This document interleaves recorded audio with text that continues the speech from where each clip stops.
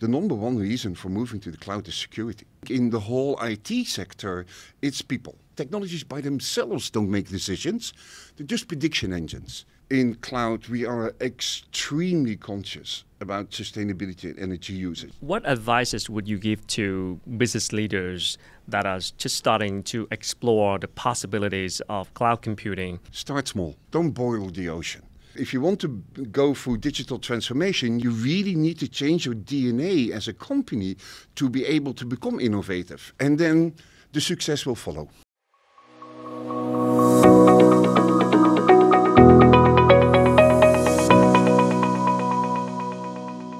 Hello and welcome to Vietsuccess Business Podcast. I'm Quốc Khánh, your host. Today I'm welcoming a very special guest coming from the largest online retailer in the world, Amazon. This gentleman is responsible for driving the company's customer-centric technology vision. As someone behind Amazon's cloud computing strategy, he's very passionate in helping young businesses scale globally and transforming enterprises into fast-moving digital organizations. So please join me to welcome Vice President and Chief Technology Officer of Amazon, Dr. Werner Vogels. Thank you so much. How are you? Very well. Having a great time. I love going back to Southeast Asia, and especially Vietnam. I think sort of the entrepreneurial culture in Vietnam really appeals to me, and anything we can do here to help businesses get off the ground is our passion. Great. What brought you to Vietnam this time?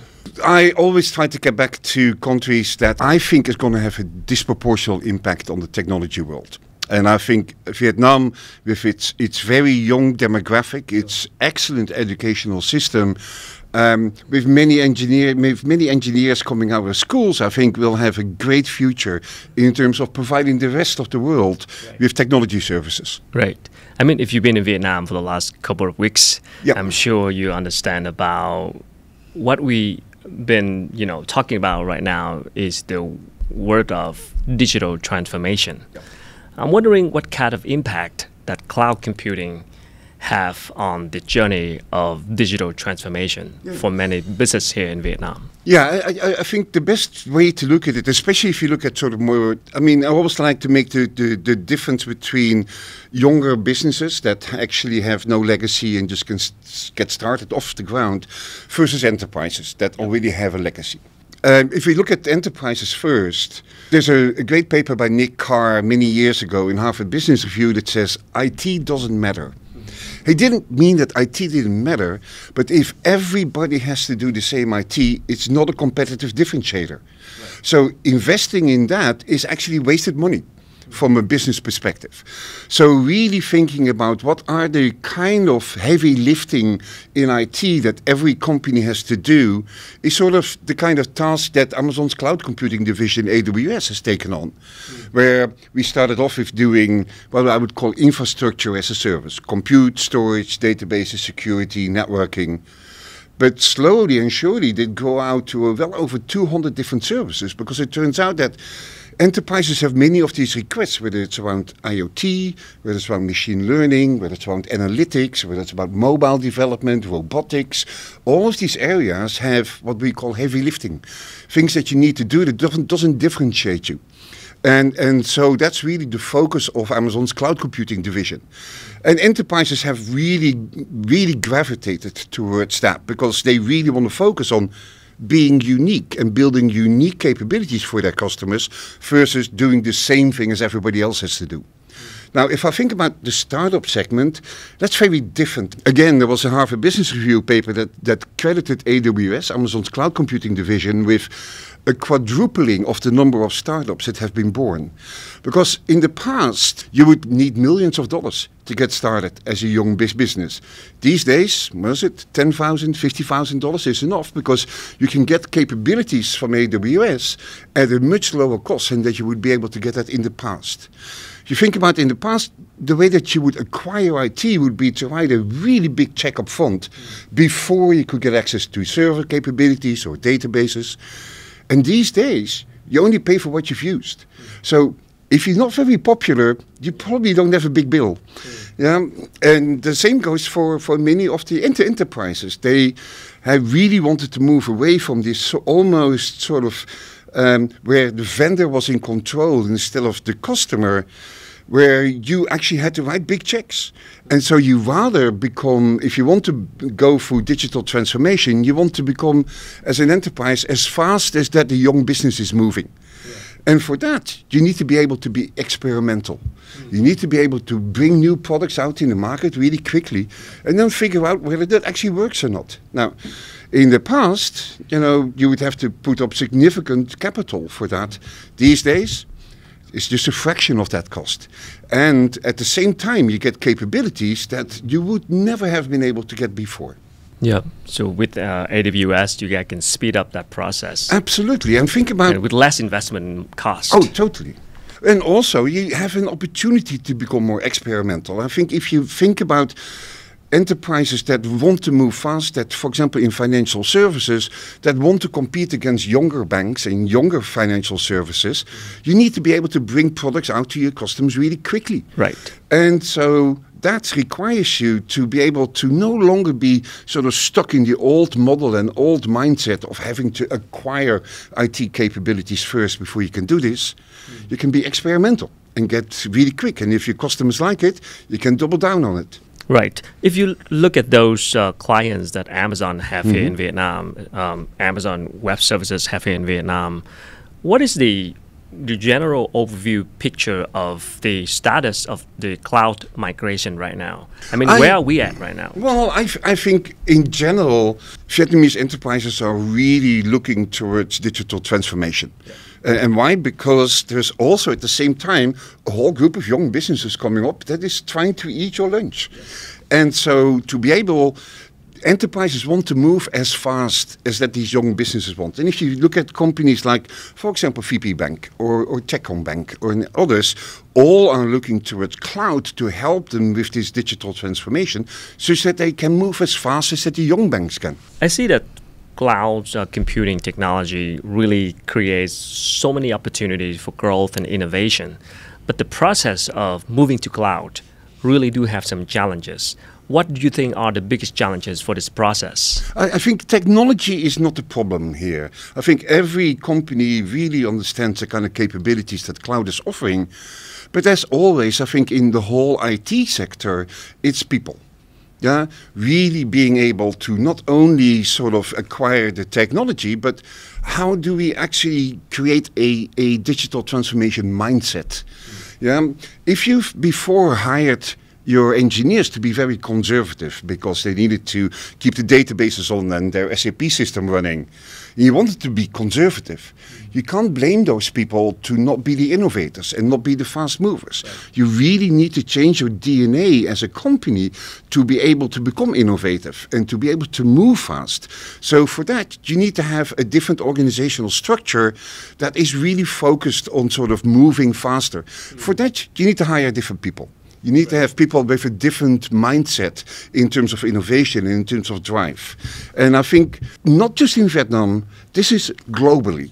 Yeah, I just came back from Germany, for example, where there are 80,000 open IT positions. And there, the largest companies like the BMWs and the Porsches and the Volkswagens of this world, all are looking for hiring more engineers that can be innovative. As such, the same challenge is here in Vietnam. And I think what you see here is just a global perspective. We really need more engineers. We really need these engineers to be truly focused on innovation.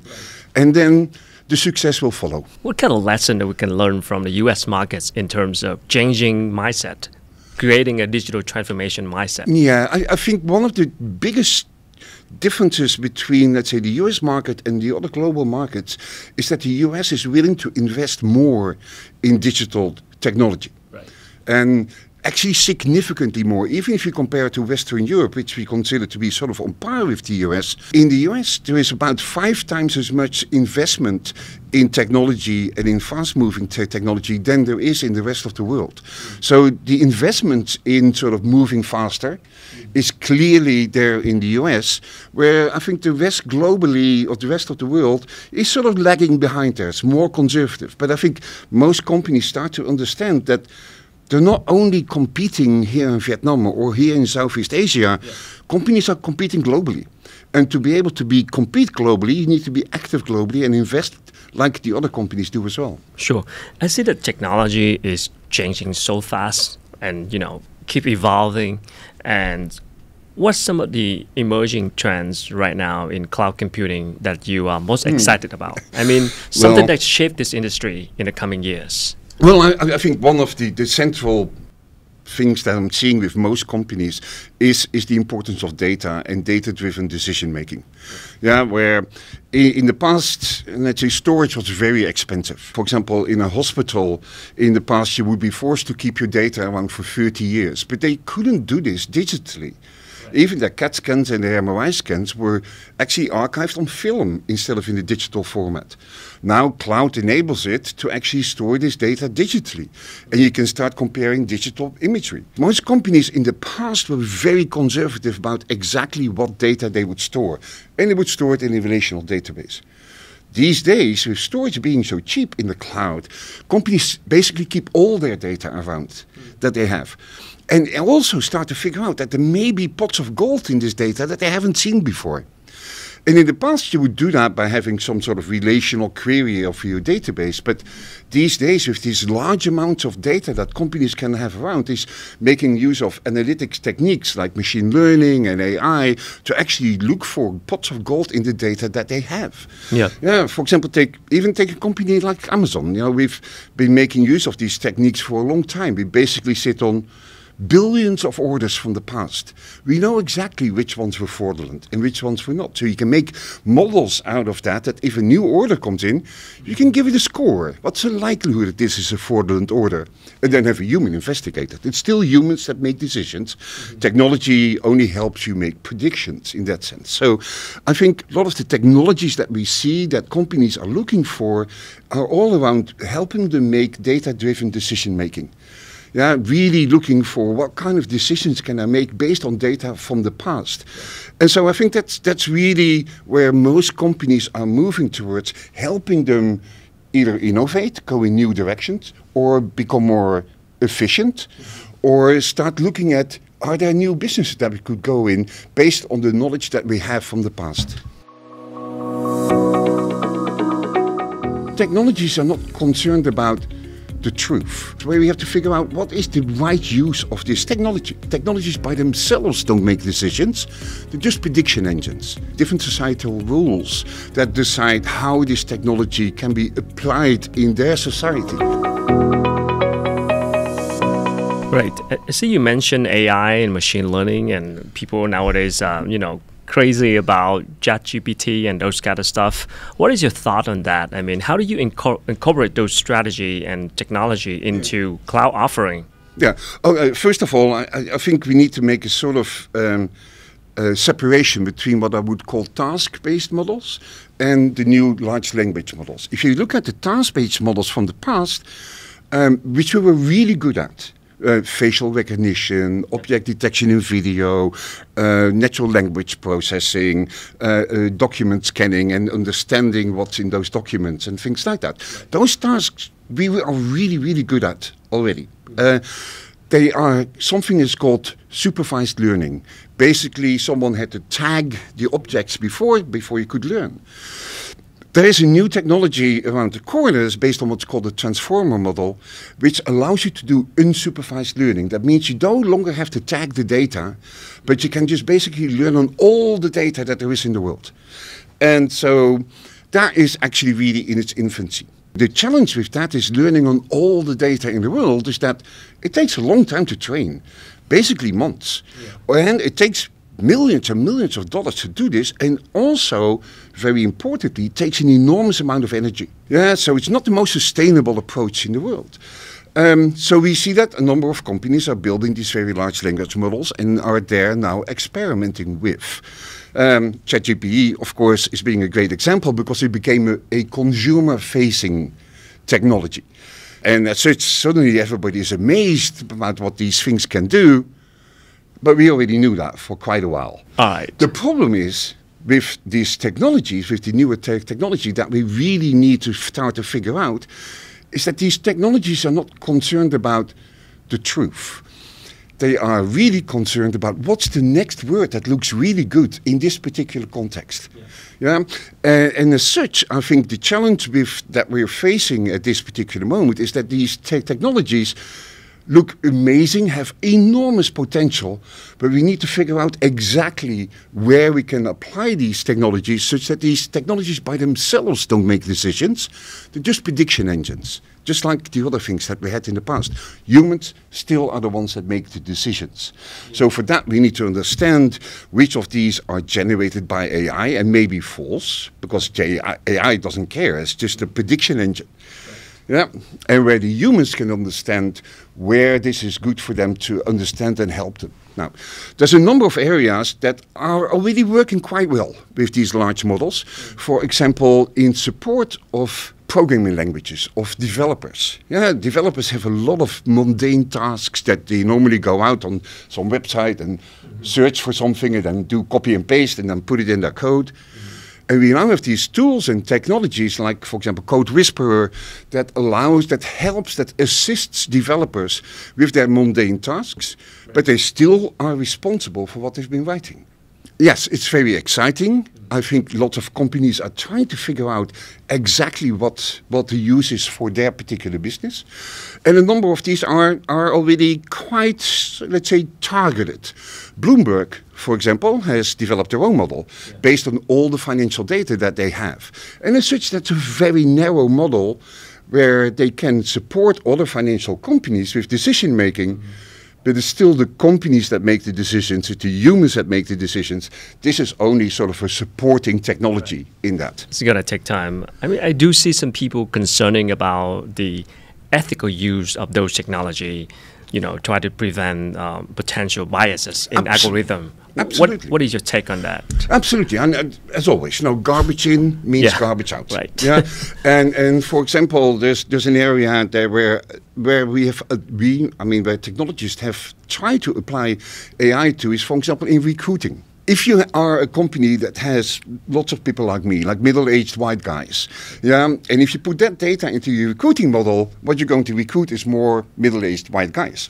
And as such, removing the bias from your original data sets also should result in, let's say, a more fair. And so what we call there is understandability.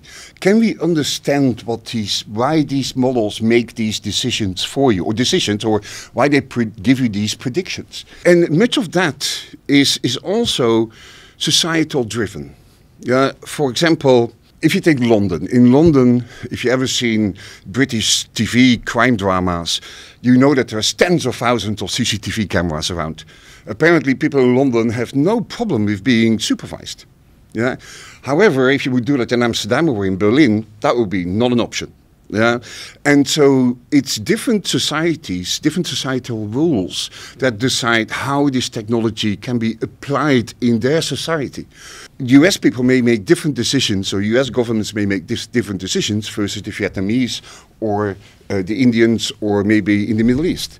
And as such, I think as a society, we go through these changes, these technology changes, where we have to figure out what is the right use of this technology. Right. Yeah, as I said, in London, facial recognition, not a problem.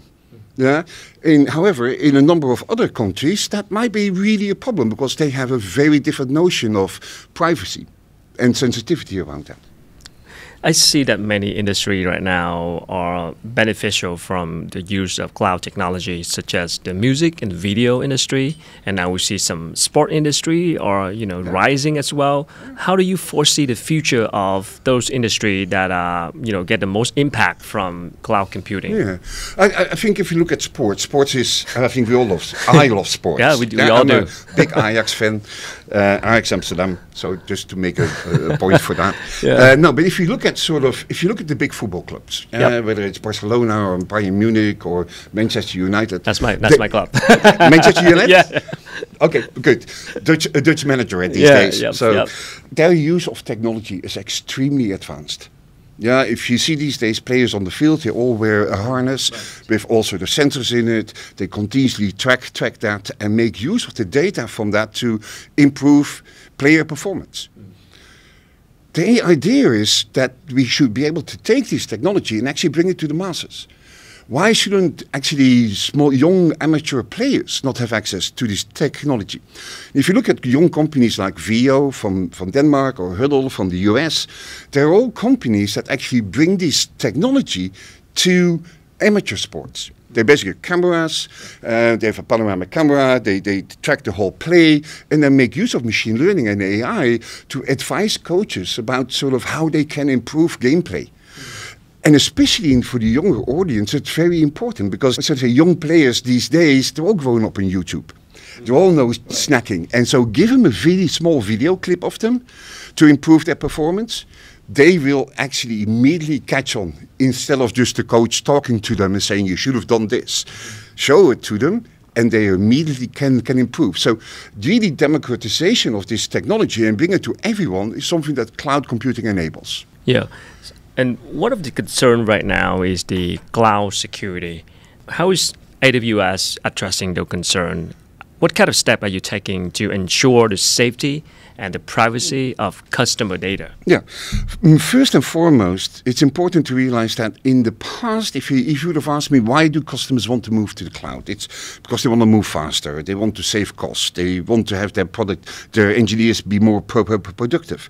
These days, the number one reason for moving to the cloud is security.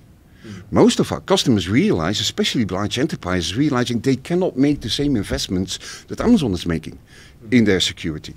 And as such, security will be forever our number one investment area, both from an intellectual capital point of view as well as from financial capital. And as such, we're also able to innovate in these areas by building new technologies that protect individual customers. You know, in the past, the same security will be applied to everyone. But accessing your services or your products versus someone else's products may be very different. So again, we make use of sort of technologies like machine learning to figure out what is your unique model, how is your unique access pattern to your services. Right. Build a model out of that, and then we can alarm you on something that is out of the ordinary. But each customer is different. And as such, we build these unique models for each of our customers such that we can protect them individually. And so whether that is around account access or whether it's around data access, all of these technologies are unique for each of these customers. So from my point of view, security in the cloud is superior to what many of our customers can get by themselves. And customers know that. If you look at the past 3-4 years, as technologists, we should be embarrassed about the number of data breaches that we've seen. All of these data breaches are not happening in the cloud, they happen on-premise. And why? Because, you know, the bad actors, they have all the advantages. You know, they pay better salaries, they hire more PhDs, they buy up complete ISP networks. Their software only needs to work for 5 minutes. So we need to make sure that, you know, security is not a line in the sand that says this is good enough. It's a continuously moving target where Amazon and other cloud computing companies can continue to invest in to make sure that we can continue to protect our customers ahead of the bad actors. E-commerce has become way more efficient because of the use of cloud computing. Moving towards more human-centric interfaces, I think, is definitely one of the areas that we'll see happening in the coming years. So you need to be ready for how to develop in 2025 instead of in 2015. So how do you see the e-commerce, the online retailer, your industry now is evolving in the next coming years? Especially with the use of cloud computing? Any consumer service can benefit from cloud computing. If you think about that sort of daily use of your service, probably has peaks and downs. In the past, as Amazon CTO, I would have to buy hardware what we call 15% over expected peak. That basically means that sort of 40 to 50% of your hardware sits unused during a week. But even worse, look, in the US, for example, after Thanksgiving, we have this thing called Black Friday, where traffic is 4 to 5 times as high as normally. So that's the level of hardware I needed to buy against. That means that about 75% of my hardware sits unused for months, only to be able to deal with that peak. And so cloud computing helps you to be able to grow by a single server at a time. And most importantly, it's not only about scaling up, it's about scaling down. Scaling down means you can save cost and you no longer need to pay for, let's say, hardware or capacity that you're not using.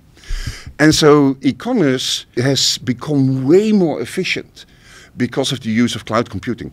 And it's not just Amazon, the retailer, that is making use of this. If you look, for example, in Europe, companies like Zalando, which are the biggest competitors of Amazon, are actually also running on AWS, because everybody realizes this is way too good a deal for them to be able to not use and to be able to actually be extremely efficient. E-commerce margins are razor thin. So it's extremely important to become very efficient and only pay for that capacity that you really needed to use. I see. I have to talk about another buzzword in Vietnam beside digital transformation, that is sustainability. Everybody talk about it now as business leaders. And a lot of companies are leveraging technology to, make sure that they can achieve sustainable outcome for the businesses. I'm wondering how cloud computing would contribute to a sustainability journey of a business. Yeah.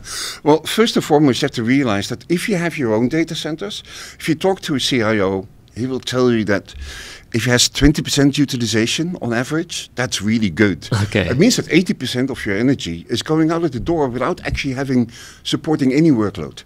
So just moving your workloads over to the cloud already gives you immediately an 80% improvement in your energy usage. Now, at the same time, in cloud, we are extremely conscious about sustainability and energy usage. So we have been able to do so much innovation in our data centers to make sure that we lose as little energy as possible. And so, for example, traditional servers would have a transformer on it that takes AC. However, energy in your data center comes in as DC. And so having to transform that to AC, because that's that silly transformer that sits on there, if you take all of that out, you do this innovation and around energy movement within your data centers, you can actually easily reduce your energy usage by 30%. Next to that, we've been investing in what we call custom silicon. Basically building new chips, basically building new CPUs and also dedicated chips for example, machine learning, and that easily are more 30 to 40% more energy efficient. Right. So we have a whole program at AWS that we call the well-architected framework, and it has to deal with performance and fault tolerance and cost efficiency and things like that, but also with sustainability. What are the right cloud technologies that you should be using if you are concerned about sustainability? AWS has as the goal in 2025 to be 100% on renewables. Really? Yeah. And so we are at 80% now. We're getting close to the 100% mark. We are the largest purchaser of renewable energies in the world. And so our goal is really, and not only by purchasing it, we have about 400 sustainability projects going around the world in building wind farms, in building solar farms, and also investing significantly in the storage of renewable energy. Because after all, there's periods that the sun doesn't shine. Yeah. So can you make sure that you have that energy actually available in downtime periods? Now, that's the things that AWS does, and immediately you see enormous benefits if customers are moving their workloads to the cloud from a sustainability point of view. And of course, we also give reporting back on that, because many of our customers, it's interesting, you mentioned sustainability. On one hand, it's a top-down thing. Your board is probably very interested in a sustainability report. But it's also most of your engineers, younger people, are very conscious about sustainability and really want to reduce the energy usage around the world. But also, it's very interesting to see what many of our customers are doing. For example, there's a very interesting company in Bangladesh called SoulShare. And they've taken technology which I've seen also being used in other communities where there is local energy storage. So in rural communities, which normally didn't have very reliable energy production, you put the solar panels on your roof, and then the community stores the energy locally. It doesn't go back into the grid. And so other members in the community that may not have solar power or may need this at different moments actually can draw energy from the local community storage instead of having to go to the big grid. Big grids in these rural communities are often unreliable. That meaning that if you're a kid that needs to go to school and there's no light in the evening, you can't read your books. You can't do your studying. So it's very important that these local communities can support themselves with technology that runs on top of AWS in IoT and analytics and data storage and things like that. Well, a lot of work to do. I see Amazon, people see you as the largest online retailer in the world, but Amazon announced itself as a technology company. What do you mean by technology factor? And looking forward from a technology perspective, what innovation do we expect to see? Yeah, well, first and foremost, you have to realize that Amazon was always a technology company. Yeah. When Jeff Bezos started Amazon, he didn't want to start a bookshop. He was just fascinated by the internet. And the kind of things that you could do on the internet, this is 1994, the word e-commerce doesn't even exist. Yeah. And he was looking at the internet and thinking, what can you do there that you cannot do anywhere else? He just picked books.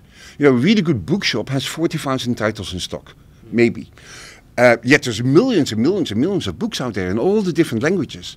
And so his goal was, this thing that you can do on the internet, you can make a bookshop with all the books of the world in it. Well, didn't really meet that goal yet, but we're still working on it. But all of the things that happened at Amazon, and whether it is recommendations or similarities or all these things, were all technology driven. It was a technology company from day one. It just, as us as consumers, we never saw that. I almost didn't join Amazon because when they invited me to come and give a talk there, I was an academic. I thought, that's a bookshop. You know, how hard can it be? A web server and a database. One glimpse in their kitchen, and I saw things at an unbelievable scale that I'd never seen before. And so continue to work at sort of this particular level meant that Amazon was growing orders of magnitude year after year. And the technology that we developed for Amazon, actually eventually, similar technology also ended up in a cloud computing division, because we saw that other companies also wanted to reach Amazon scale, but weren't able to afford themselves. They had to buy hardware and hire IT people to maintain the hardware and things like that, which had nothing to do with the products that they were building. Right. And so that actually came to fruition as our cloud computing division. I think we are looking at sort of building more human-centric interfaces, is what I would call it. I mean, Alexa is one of those examples. Yeah, there's so many people that are not digital natives. Yeah, and that still would like to have access to digital technology, and whether that is your grandmother or whether it's your kids. But also, significant portions around the world are not really that great in reading and writing, but they all know how to talk. Yeah, for example, there's International Rice Research Institute that sits just outside Manila has developed this technology for smallholder farmers. They don't have a smartphone or anything like that. They're really small farmers. But however, there's a phone in the village, and they can actually phone into the Rice Institute and explain in just proper wording the size of their plot of land.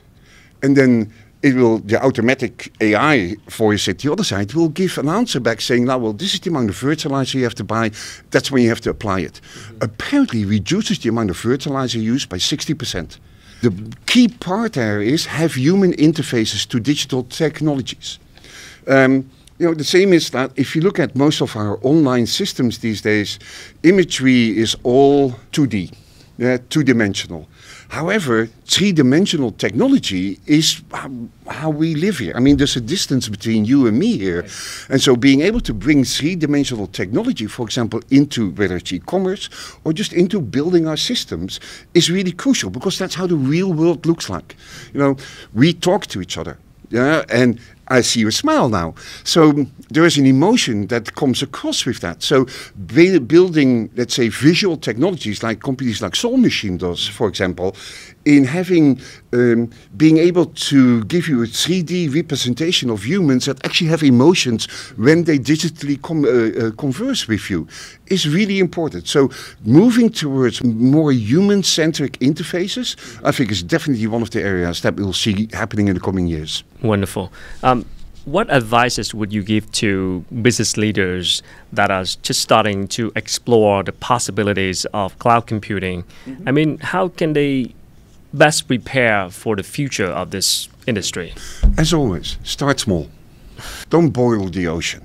Right. Yeah, I know you have a big plan for your company where you want to be, but as I said earlier, it is also a challenge of humans, of having engineers available to you. So make sure that you have a small team that focuses on one particular business problem that you always wanted to solve. Yeah, I recently met with a large shipping company in Singapore. They came also with this idea, oh, we need to change everything. Our IT systems are older than that we are. But then said, well, why don't we start small? What's one problem that you always wanted to solve? And their problem was, they wanted to know where their empty containers were. And they go like, don't you know that? Apparently not. They went through mergers and acquisitions and they had 20 different data silos and things like that. So having a small team using cloud technology, starting to aggregate that data together, they're able to figure out that they were 50% overscaled in terms of their empty containers, immediately serving $300 million a year, which is a story you can tell to your board, who then are willing to start investing in sort of, why don't we start building a bigger team? Yeah, why don't we start building up these learnings over time with this new technology such that we can help other parts of our business, and whether that is data-driven decision making or whether it's building new services, to really move fast based on cloud computing. So from a CTO perspective, what is the future of cloud computing? You know, we've been building lots of smaller building blocks. Such that, because one of the reasons for that approach was that I didn't want to build something that was based on the technologies from 5 years ago. I really think that technology development was going to change. And so you need to be ready for how to develop in 2025 instead of in 2015. So all these smaller building blocks we've created now. We have well over 200 of those. But there's many customers that actually, yeah, they like these building blocks if they have a good technology division. But many definitely look at SMBs, for example. They don't have a technology division. They just want a solution. They want a data analytics solution. They want a disaster recovery solution. They see more and more of these solutions being built in the cloud, whether AWS builds them or our partners build them. We have a very rich partner ecosystem also here in Vietnam that helps customers get these solutions in their hands.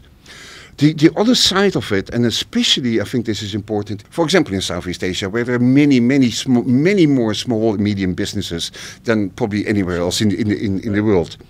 They don't have IT departments, but if you're a small and boutique hotel, for example, maybe in the past you had a PC with some installed software on it, and there's some guy that comes on a Friday afternoon, hopefully to make a backup. We see all of those small and medium businesses moving to a software as a service model, meaning that, for example, for these hotels, there's a service called Hotel Logic that gives you immediately the capabilities that the biggest hotels have as well, without that you have to install software.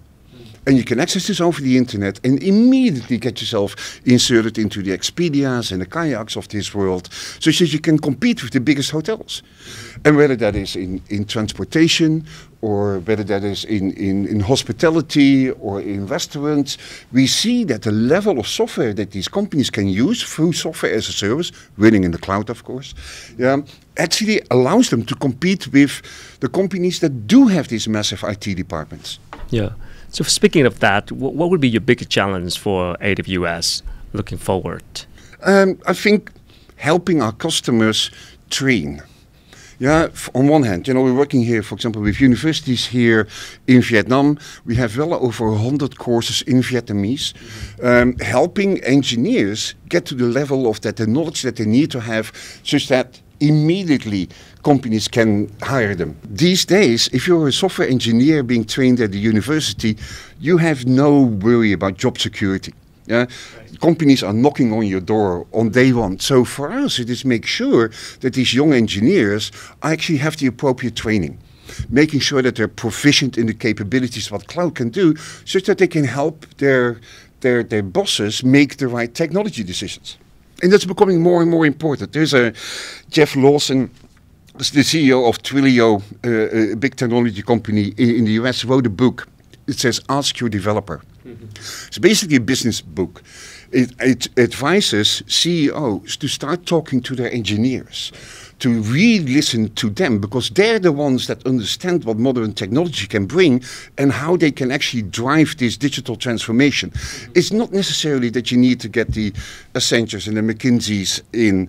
You can actually just talk to your engineers, because if they're well trained, they can help you. Yeah. Any plan for the collaboration with the developers community here in Vietnam in the future? Well, we have two very, very extensive user groups here in Vietnam. People are so passionate about cloud computing that they build their own support organizations. Nice. Yeah, and we have an organization also which we call AWS Heroes. Those are unique individuals in the community that really spend enormous amount of time and passion to actually drive cloud computing acceptance in the community. And we have AWS Heroes here in Vietnam as well. Yep. How do Vietnam play in your strategic map of development for Amazon? Well, I think in general, we're looking at Vietnam as becoming a powerhouse in software development. Yeah, I think really what I'm seeing, as I mentioned earlier, a significant portion of the population is under 35, with an excellent education, especially in technology. And I see Vietnam taking over some of the roles that India used to have. Yeah, where sort of the big outsourcing companies used to be active.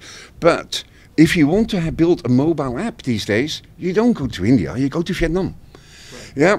And so I see Vietnam rising as a powerhouse in software development, because we've got very young, well-educated people that are capable of doing this for you.